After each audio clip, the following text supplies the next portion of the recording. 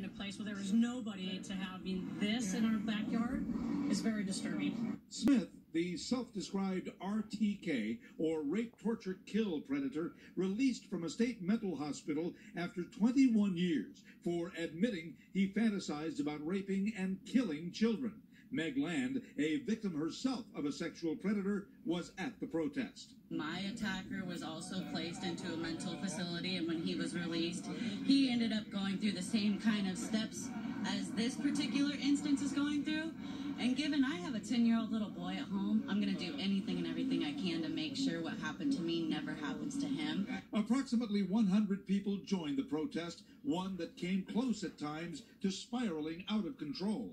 The crowd's emotions ran very high, as would be expected, but for the most part they were very respectful and protesting peacefully. Peaceful, yet bordering at times on all-out rowdiness, with protesters wanting to flush Smith out of town themselves. One arrest was made as the unruliness spilled out into the parking lot.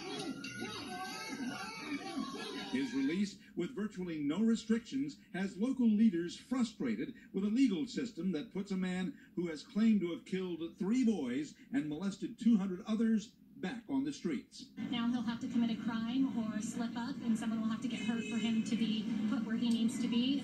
I have I'm really disgusted with that loophole. So people here in Lake Elsinore relieved that Smith is no longer at this hotel. In fact, he's out of the city completely. We're told that he is now relocated to a hotel somewhere in North San Diego County. Doesn't really matter. He's bound to face resistance wherever he goes. In Lake Elsinore, Rick Lozano, Fox 11 News.